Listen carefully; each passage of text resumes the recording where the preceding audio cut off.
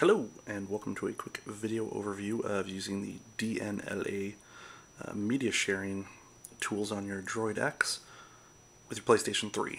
This is an awesome tool because, say you got some great pictures you've taken on your camera or something like that, and you want to show them to people on your big screen TV in your living room. Why hook it up over HDMI when we have this beautiful Wi-Fi technology that makes it so no cables are necessary?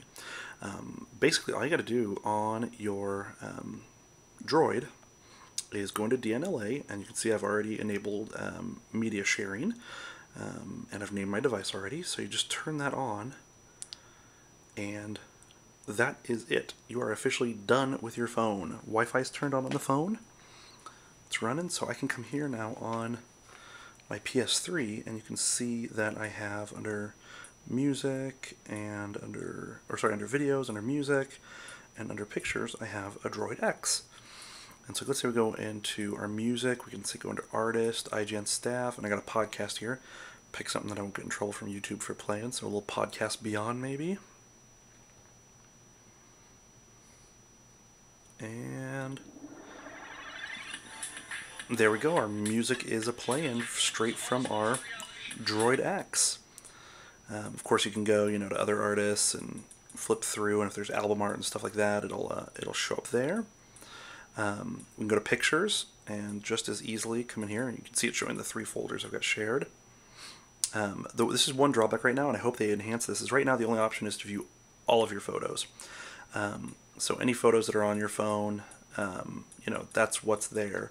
It doesn't like separate out by your tags or anything like that, and so you can see if you have a lot of photos, that list can be pretty long. And right now, unless I'm missing something, there's no way to sort by like reverse order sort or anything like that. So like right now here where I'm trying to get down to some photos that I took today, it takes a while because the DNLA service also takes a moment for the pictures to stream. So hopefully they will expand it so that rather than just having all photos, you'll be able to output just certain tags. But you can see if we just pick a photo, that was a nice blurry one I picked for you. These were all indoors at an aquarium. You can flip through all your photos. And just as a note, these photos were taken on my old Motorola Droid, not my Droid X. But yeah, so you can view all your photos and everything there, and it's, like I said, it's just a fantastic way. I really want to show you guys a photo taken from the Droid X. Here we go.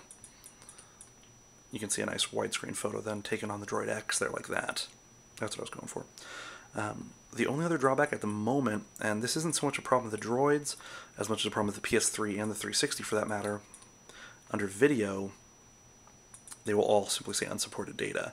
And that's because neither of these consoles support the 3GP video container that pretty much all cell phones use. So hopefully in a forthcoming firmware, we'll see Sony and Microsoft for that matter have support for the 3GP format. So, but yeah, so for now, if you want to listen to your music, you want to look at pictures, use the DNLA service, and you don't even have to hook up any wires.